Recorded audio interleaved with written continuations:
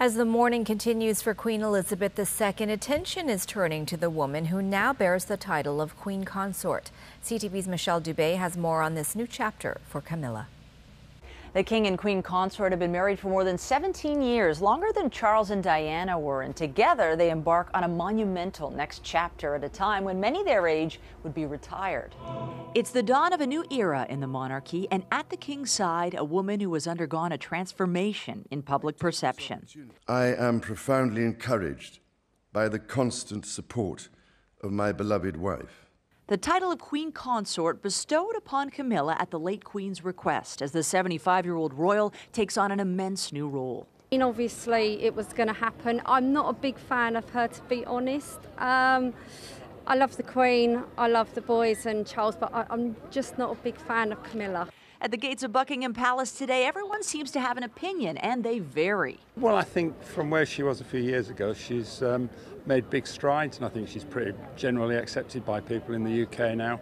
I like her.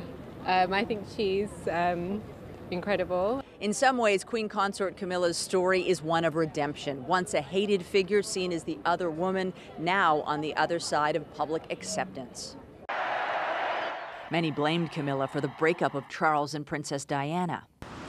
In the years after Diana's untimely death, a public relations battle ensued, marked by vicious coverage in the press. But the pair ultimately followed their hearts, forging a life together.